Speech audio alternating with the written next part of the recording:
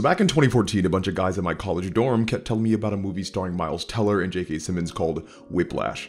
Initially, I wasn't too interested because I wasn't a big fan of bands or orchestras, but my friends assured me that the film was barely even about music.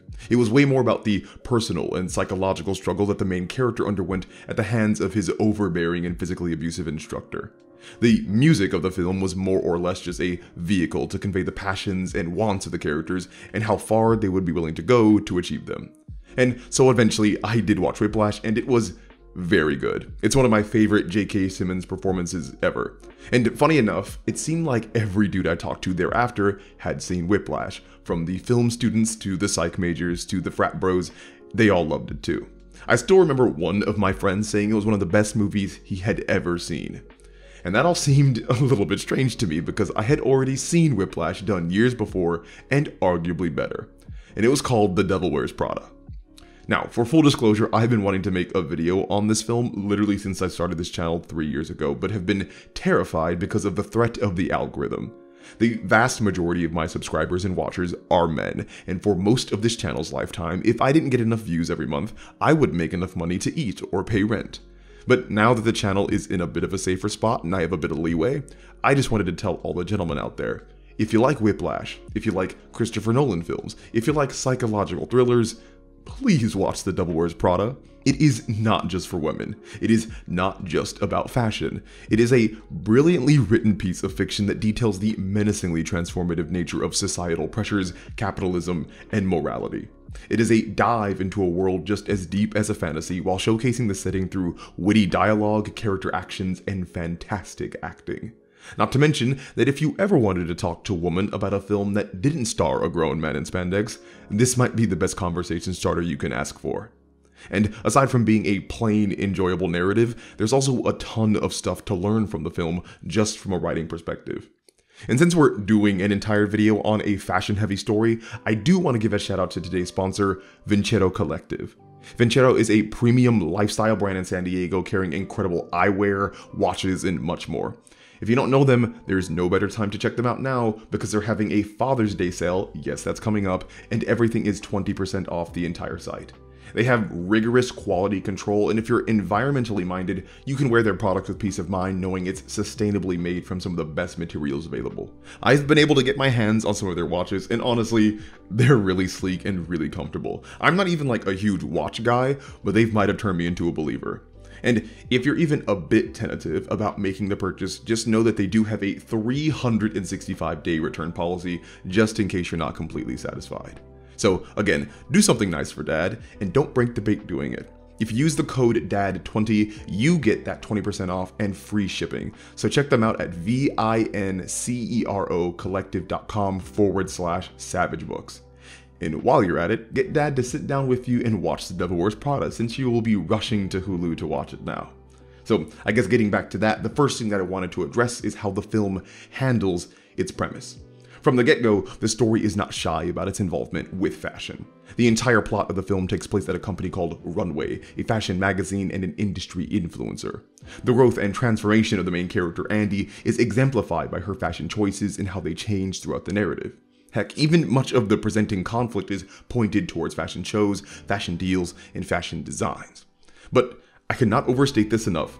The film is not about fashion. It's the exact same scenario in how Whiplash isn't really about music, or Black Swan isn't really about ballet, or Inception isn't really about dreams. Fashion and the world around it is simply the background of the narrative and the setting of the events within. The actual story of The Devil Wears Prada is about Andy's internal struggle, specifically how she is forced to change in order to cope with the difficult situation she has found herself in, and how far she is willing to go and who she is willing to hurt to succeed. That is a much more interesting, universally impactful narrative center than just clothes. The Devil Wears Prada is a psychological thriller because of the main character's battle against gaslighting, Stockholm Syndrome, mental guerrilla warfare, and her unwavering conception of self-worth and identity. All that just happens to be wrapped up in a very inviting package of dresses and heels, but make no mistake, in the same way that Neiman is pushed to literally bleed and sweat for his craft because of Fletcher, transforming into an obsessed whipping boy because of his pursuit of greatness just off the horizon, Andy does the same thing because of Miranda. And how the individual characters are presented also contributes to the complexity of the narrative. As the protagonist and main character, Andy is of course introduced to us to be down to earth and likable. We are meant to understand Andy on a personal level. She's meant to be just like any of us. And that is because the more deeply we know Andy at the start, the more we can recognize her transformation throughout the film. She is not one of those main characters that is objectively in the right and fighting for good. The entire reason she finds herself in this horrendous, destructive job is because she put herself there. And the reason she starts to change is to better conform to the cultural and societal expectations of her workplace in order to avoid abuse and persecution.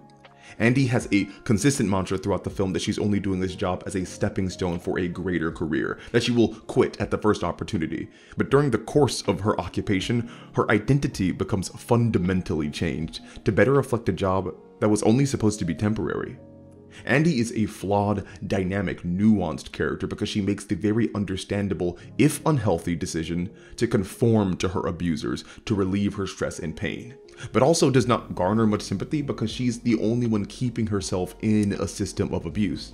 She can leave whenever she wants, but that is the entire insidious nature of abuse. Her mind is being altered to believe that she must endure pain to achieve some future happiness that is not guaranteed to come. And to maximize the effect of this transformation and struggle, the entire rest of the cast is an inverse of Andy.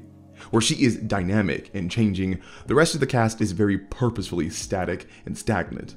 The reason this writing convention is utilized is to use these side characters as a benchmark to always properly gauge Andy's transformation. If everyone else stays the same but Andy changes, her progression is much easier to see. Andy's friends are your average everyday adults and they stay that way, so the farther Andy moves away from them on a personal level, the more we see how far she's changed. Her boyfriend Nate does not change, but is used as a benchmark to show that Andy's sacrifices and sycophantic lifestyle to Miranda not only affect her, but spill over to others. The more Andy hurts Nate, the more we can see she changes. And of course, Miranda doesn't change throughout the film. She's just as cold and domineering at the start as she is at the end, but the entire point of that fixed position is to show the protagonist's character movement. The more Miranda approves of Andy, the more we can recognize that Andy has changed. Stories do not always need every character to be dynamic and complex. Sometimes static characters offer much more use for your narrative. But that is not to say that the characters in The Devil Wears Prada are completely flat and simple. To the contrary, they all add to the nuanced uncertainty of the decisions Andy has to make. Her friends, while being relatable, kinda suck at some points. They don't take Andy's job seriously, make fun of her for changing, and don't offer much in the way of support.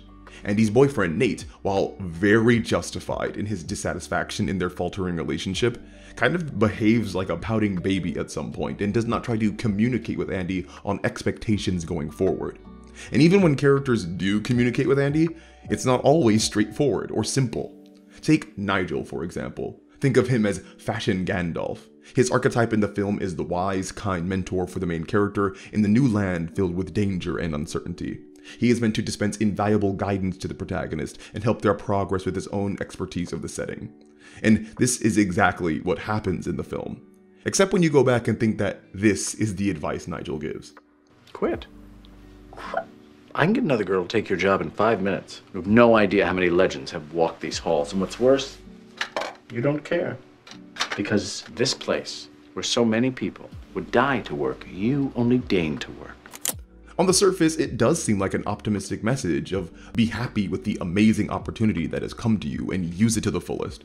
But in reality, that is evidence that Nigel is so used to the system of abuse and corruption that he does not even recognize it anymore.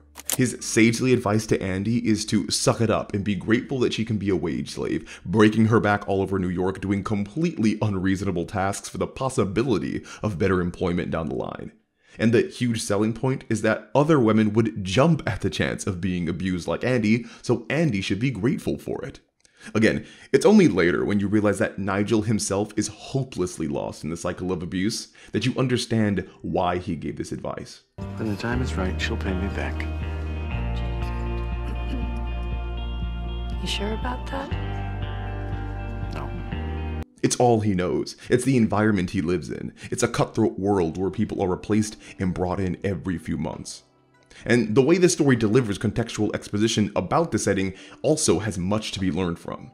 Even though it might not be readily apparent, The Devil Wears Prada treats its delivery of information in much the same way that a fantasy does. Or I suppose, more specifically, in the same way that a parallel world fiction does. Fantasies often have the younger or less educated character that can be used as a funnel for exposition. This makes it so that there is a reason in-universe to talk about the established history and rules of the setting. Parallel world fictions get a free pass on this because the main character is usually completely ignorant on how the world functions. The reason these adventure-style stories seem so engaging and immersive is because the main character is in the exact same position as we, the viewer. We both know nothing about the world. So as the protagonist grows and becomes more confident navigating the world, so do we as viewers, and that mirrored growth fosters connectedness. The Devil Wears Prada does the exact same thing with its exposition and world building, except instead of a literal different world, our new foreign setting is the fashion industry. And because of Andy's ignorance of the setting, we learn the rules, expectations, and culture of those people within. But the guiding light of exposition should always be to provide information to the viewer that contextualizes the immediate events of the narrative. If the information you are telling the viewer doesn't help them better understand the conflict or the character motivations or growth, then it shouldn't be in the story. And The Devil Wears Prada seems to understand this well. As far as I can remember, there are no long dissertations into the history of denim just for the sake of it. There isn't a grand speech about the power of Louis Vuitton on the financial market. I didn't need to know the history of the fictional company Runway or the in-depth lore behind their previous failed assistants. So the movie didn't bother. Sure, is there a time when exposition is cool and builds up the world to make me enjoy it more? Absolutely. But that usually comes when the world itself has become a character and is already loved and known, making the exposition more like character development. In The Devil Wears Prada, that is a bit unnecessary because again, the fashion industry is not the focus of the story. Andy's journey through it is, and that journey is made smooth by the exposition being hidden behind character development and action. And you're also blithely unaware of the fact that in 2002, Oscar de la Renta did a collection of cerulean gowns, and then I think it was Yves Saint Laurent, wasn't it, who showed cerulean military jackets? I think we need a jacket here. This is no different than a fabled swordsman cutting down assailants, demonstrating his skills for the first time on screen. The fashion exposition works to show Miranda's expertise and intelligence, all those aspects of her character that we had previously been told about. And another amazing little character building detail is that Miranda is so dedicated to her craft that she is constructing an entire outfit in the middle of attacking Andy. She is a genius in her field and treats our protagonist as if she is an afterthought to her own work, because she kind of is. And finally, she completely psychologically undresses Andy by accenting how her obliviousness of the fashion industry does not protect her from its influence. And it's sort of comical how you think that you've made a choice that exempts you from the fashion industry when in fact you're wearing a sweater that was selected for you by the people in this room from a pile of stuff. And all this is really subtext for Miranda saying that she controls Andy, since she is the pinnacle of the fashion world. This scene is a microcosm of the entire movie too, and that can lead us into talking about its driving force, Miranda Priestly. I feel like this doesn't even need to be said at all, but Meryl Streep freaking killed this role. And it's her presence in the narrative that causes so much of the tension and stress that really elevates this film into a psychological thriller. Even before she appears on screen, it is evident that she is the nucleus of this story's universe. People rush to get into place, panic fills the air, identities shift and change as high-end shoes go on and food goes in the garbage. It's a beautiful way of visually showing the standard that Miranda demands and the unsustainability of staying at her level. And of course, when she actually appears on screen, we see exactly why she's at the top of the food chain. I don't understand why it's so difficult to confirm an appointment. No, I'm so sorry, Miranda. I actually did confirm Details last of night. your incompetence do not interest me. Tell Simone I'm not going to prove that girl that she sent me for the Brazilian layout. I asked for clean, athletic, smiling. She sent me dirty, tired, and paunchy. And a huge reason for these over-the-top displays is because Miranda is barely on screen during the film. When she does appear, her mark has to be unmistakable. Since her main function in the narrative is to challenge and transform Andy, Miranda's interactions with her have to be decisive and impactful. Her abuse and humiliation starts early, and it's put into motion through the writing process called destruction and renewal. I went over this in detail in my Homelander video, but we can briefly describe it here. In destruction and renewal plotlines, the pillars of a character's identity are destroyed in order to rebuild that character in another image. In Andy's case, her pillars were personal convictions, her friends, and her boyfriend Nate. Her convictions were the first to go as Miranda started to insult and abuse her. You have no style or sense of fashion. Well, I think that depends on what you're... No. That wasn't a question. Miranda specifically worked to make Andy uncomfortable with how she presented herself, which is analogous with her making Andy uncomfortable with her own identity. I said to myself, go ahead. Take a chance. Hire the smart fat girl. Comments on her weight, her competence, her worthiness as a person all contributed to making Andy change her outward appearance, which then leads to Andy changing her inner self and personality. And from there, Miranda has won. As soon as Andy started taking pride in being the good assistant, especially when compared to Emily, she then willingly allowed herself to be abused in order to stay in Miranda's good graces. Miranda then monopolized all of Andy's time, making sure that the other pillars of her identity, her friends and her boyfriend, came second to her. Miranda didn't have to interact with Andy's social life at all. She knew that Andy would sabotage herself because of her dedication to the job. And when those initial pillars of identity were destroyed, Miranda worked to rebuild Andy in her own image. She believed that Andy could be a second version of herself, a messiah to take the reins of the fashion industry, a person who was ruthless and obsessively focused. I see a great deal of myself in you. You can see beyond what people want and what they need, and you can choose for yourself. And it's only when directly confronted with this reality of becoming a second Miranda that Andy finally sees how far into toxicity and denial she has fallen. And probably the best thing this story does is to not exclusively glorify Miranda as this all-powerful, rich, respected superboss. There is a fantastic scene where we see Miranda vulnerable, where we see that her life is not perfect, that all the work she has done for herself has come at a tremendous personal cost.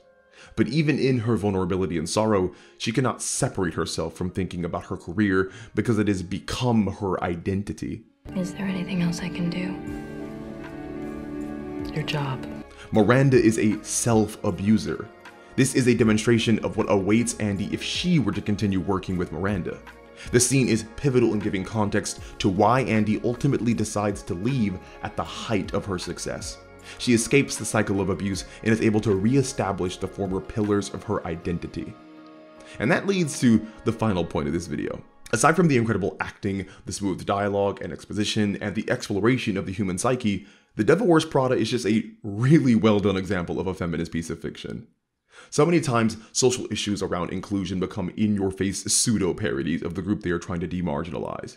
If we want to stick with femininity, think of the eye-rolling scene in Endgame, where all of the female characters were shoved on screen to have their obligatory power moment to show how they were just as useful as the men. This became such a pandering meme that The Boys had satirized it in the last season, and honestly did a much better job of showing women in action and autonomy. And I understand that I am a man here, so everything that I say comes from an outsider's perspective. But I would argue some of the best representation of women and femininity come from stories that treat women as people rather than sociocultural chess pieces. Many times, if a cast is largely a marginalized group, the focus of their inclusion degrades down to being exclusively about their inequality. A black cast will usually have a story on blackness and the black experience. A female cast will usually have a story of the uniquely female aspects of life. But if I see a largely white male cast, I don't immediately think there's some agenda behind it or direction. I just think they're a bunch of guys in a movie. And while it is very important to have narratives that detail and bring to light the struggles of marginalized communities, it is also important to tell stories that fight against stereotypes by normalizing the humanity of marginalized groups. The Devil Wears Prada is an excellent representation of that to me, because while almost all of the main cast were women, their issues and struggles were not women-centric. These ladies were simply humans and people dealing with stresses of their minds and occupations. The film could have been completely gender-bent to Satan Wears Sandals, featuring all men, and nothing about the core story would have changed. Because again, the story isn't explicitly about the female experience, but it portrays women as people just like men, who deal with struggles just like men. Andy was a woman, but she wasn't goo goo gaga for dresses and heels. Heck, she started the movie with a pretty inset prejudice against women who liked fashion. Miranda is a woman, but she is authoritative and intimidating and abusive, just like any man could be. Nigel is a gay dude, but his sexuality is not the focus of his narrative involvement, his skill in fashion and business acumen is. Yes, is there a more distinct interaction between the fashion industry and women? Sure. But it is not an exclusively female industry, nor does femininity have a monopoly on fashion. And the only reason I make a point of this is because generally, it's men who complain most about female characters while simultaneously writing most female characters. The vast majority of high-profile fictions are constructed by men and have been for a while. But the problems come from tons of female characters being written as feminine stereotypes rather than just characters. That or male writers feel that they have to nearly comically empower women in order to preemptively avoid the critique of sexism, which in and of itself is a biased and shallow way to represent women in fiction. This isn't about wokeness or being a social justice warrior, it's about improving the quality of the characters we create by recognizing the tropes and stereotypes that we unwittingly assign to them. Women in fiction can be more than just the motivating factors for male characters to move into action, but women also don't need to be condescendingly coddled in fiction to be perfect and infallible. In my eyes, The Devil Wears Prada is a great showcase of how to present female characters within a conflict and a story that depicts their unique, personal struggles. It's a surprisingly nuanced critique of what it means to be a good worker and a good person and how to balance the two. But it's also a psychological roller coaster that shows a woman's journey to the precipice of abuse and self-destruction, only for her to forgo her toxic job for peace of mind and happiness. Again, on the surface, it might not be what initially appears to be interesting to men, or what men have been told to be interested in, but The Devil Wears Prada has a story and message that is not gender-specific, but human-centered. And that's why, gentlemen, you should watch it. Anyway, thanks for watching all the way until the end of this. If you like what you heard, leave a like, comment, and subscribe. If you want to be a real homie, support the channel on Patreon or check out my website for editing services. As always, it was a pleasure, and I will talk to you all again soon.